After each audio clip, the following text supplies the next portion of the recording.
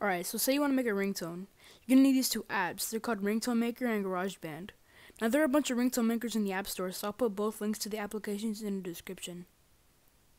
Okay, so you have to open up Ringtone Maker, then click the huge plus button at the bottom. Now, there are a bunch of options of what you can do, but what I do is import the video because it's the easiest.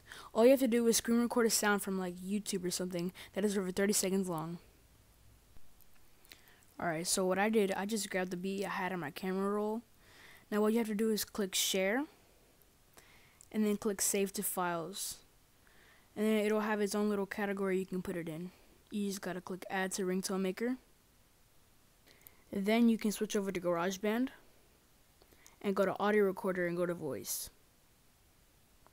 From there you click the breaks button at the top left corner. Then you click the plus button right under the settings button in the right corner. Then go to section A, and yours will start off at 8 bars, but you have to change it to 30 bars.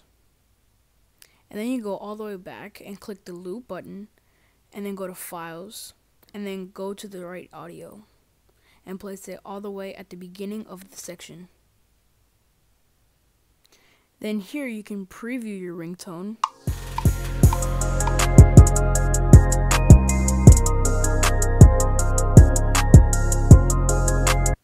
Then you go to the drop down menu and click My Songs.